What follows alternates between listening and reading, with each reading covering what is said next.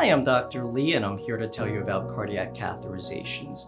A cardiac catheterization, also known as an angiogram, is a procedure done to look at the arteries of your heart. It can also be used to look for valvular issues, congenital issues, as well as overall heart function. During the procedure, you will be placed under an X-ray camera onto a table. Your wrist or leg will then be numbed up, and a long, thin tube called a catheter will then be threaded to your heart.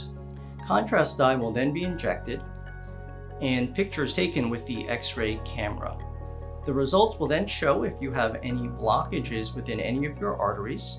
It will tell us where the blockages are, how severe they are, and how many arteries are affected. Using this information, your cardiologist can then determine the next best course of action, whether it be medical management, placing stents, or consideration for surgical alternatives.